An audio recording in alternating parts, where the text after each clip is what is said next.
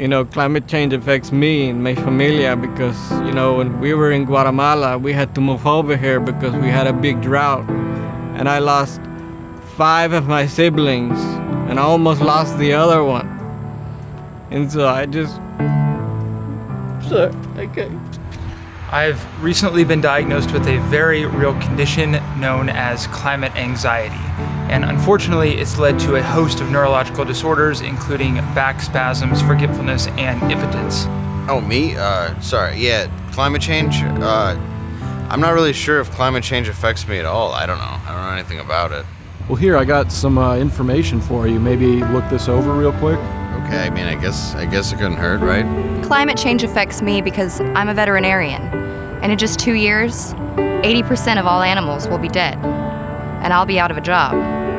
But mostly the animal thing. So you're saying people are the problem?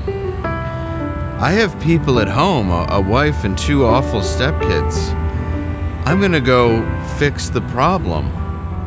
Climate change affects me because my family has owned a ski resort for over 100 years. And now all the snow's melting and only the tall mountains can stay open. My hope is through sharing my story that somebody else out there might be able to come forward and get treated for this really, really real thing that is happening across the world. Now there's no more climate change in my house. I'm gonna go to the mall and stop some climate change there.